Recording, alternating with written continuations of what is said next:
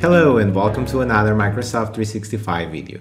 On today's episode, I will tell you everything you need to know about how to quote a message in Microsoft Teams in 2022 using the desktop clients. Quoting a message in Microsoft Teams has been one of the most requested features. This feature has been available for quite a long time for iOS and Android devices, but it just landed into the desktop clients for Windows, Linux, and macOS. While in Microsoft Teams, in a one-to-one chat or a group chat, you will be able to reply directly to a message posted by someone else or a message posted by yourself. To get access to this option, the only thing you have to do is over the message and then click in the three dots above the message. The first option you will find now is the reply, and this will immediately quote the message in your next post. This will include the author of the original message, the original post date, and the original message. Once posted, all the users in the chat will be able to see what was the original post that you are replying to. Despite being available for chats, when keeping a conversation inside of a team channel, things are a bit different. The reply option is not available for you in the context of a thread. However, there are a few workarounds that you can use to quote a message from the thread. Let's see how it can be done.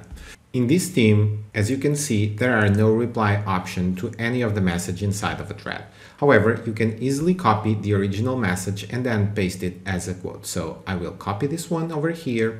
I will copy it, and then in the reply text area, I will press Shift and the greater than sign, and this will create immediately the quote text box. If this doesn't show immediately, after executing the Shift greater than shortcut, make sure you type a space so the text box appears. Once you have it on the screen, you just have to paste it, and now you can adjust the original message. If it copies the original link for the reply, you can easily delete it, and then to compose your message below the quote text box, you will have to press return twice.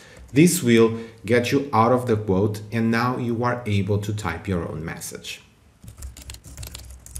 The layout is a bit different than the one used in the chat window, but at least you are able to keep the thread organized and you are able to reply to a specific message. If you are looking forward to understand in detail how Microsoft Teams work, I recommend you to read my book Hands on Microsoft Teams, where you will find detailed explanations from the most basic concepts all the way up to the most advanced customizations. And you will find a lot of tips and tricks like the one explained in this video. Don't forget to share, like, and follow. See you next time. Bye-bye.